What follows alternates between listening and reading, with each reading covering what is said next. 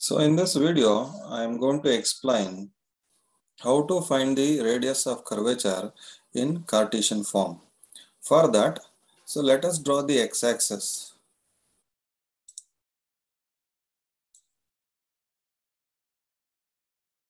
So x-axis, and similarly draw the y-axis.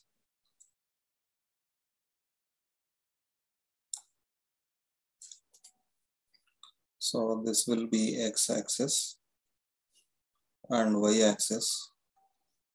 So you draw a curve, and for the curve you draw a tangent.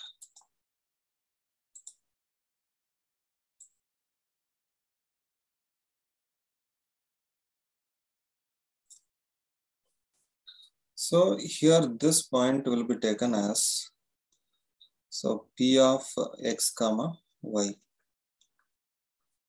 and you mark this as A, and arc length is measured in terms of S, and this is the angle psi.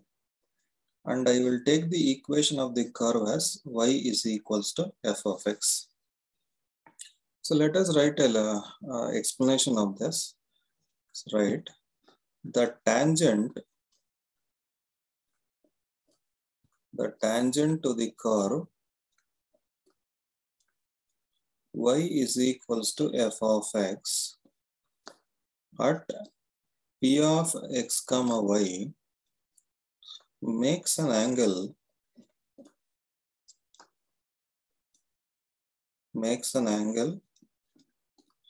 psi with the x-axis. So, and we know that if any line makes an angle with the x-axis, we'll take the slope of that line as tan psi. So therefore, slope of the tangent is tan psi. And we also know that y is equals to mx plus c is the standard form of this straight line, and this m is called the slope. So if you differentiate this with respect to x, then m into x, so it becomes 1, and derivative of c is 0, which means dy by dx is m. What is m? M is the slope. So therefore, I will write this tan psi as dy by dx. Dy by dx is another form of representing the slope. So now what I will do, I will differentiate this above equation with respect to s, the arc length. So that is d by ds of tan psi. That is equals to d by dx of, d by ds of dy by dx. So we are differentiating tan psi with respect to s. So most of us, we have observed y square derivative with respect to x. What we will do, we'll write 2y into dy by dx, because we are differentiating with respect to x.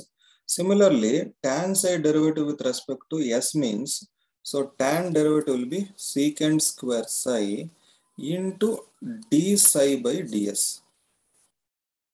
That is equals to, here I will write this as d by dx of dy by dx into dx by ds.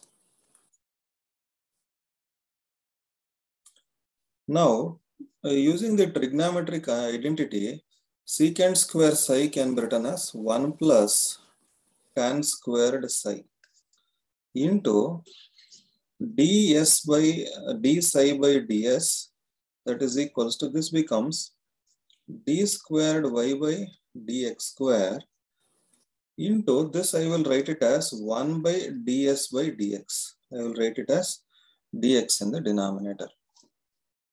So what is tan psi? So tan psi is dy by dx. So which can be written as y1. And also d square y by dx square. D square y by dx square is y2. And this d psi by ds is 1 by rho. And also ds by dx means it is square root of 1 plus dy by dx whole square. So dy by dx means we'll write y1. So this is becomes 1 plus y1 square. So now let us substitute all these things in this above equation. So let us replace this tan psi d psi by ds and this second order derivative and everything. So therefore 1 plus tan square psi. So 1 plus tan square means it becomes 1 plus y1 square. So this d psi by ds is 1 by rho. And this is d square y by dx is y2. 1 divided by square root of 1 plus y1 square.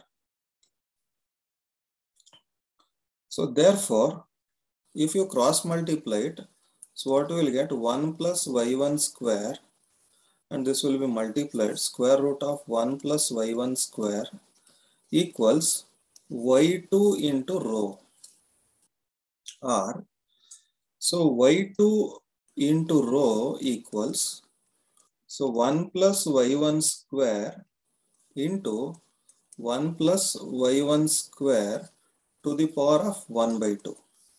Now to the power of 1 and to the power of 1 by 2. So it is 1 plus 1 by 2 is 3 by 2. So therefore this rho equals 1 plus y1 square to the power of 3 by 2 divided by this becomes y2. So this is the expression for radius of curvature in Cartesian form. So finding radius of curvature in Cartesian form means you have to find out the y1 and y2 and you should substitute in this formula to get the radius of curvature of the required curve. So thank you.